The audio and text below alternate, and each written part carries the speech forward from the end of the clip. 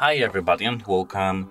Today I have Temu application and I'm going to show you how can you easily remove some products from your wish list.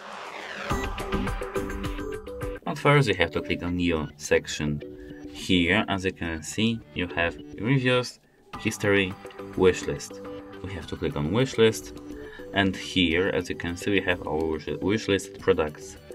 To delete our product from our wish list, we have to click on the product and scroll down to product details.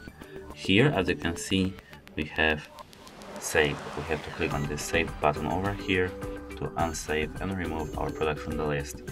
And now if we refresh, our wishlist has only one product instead of two. That's it. Hope it helps you. Goodbye.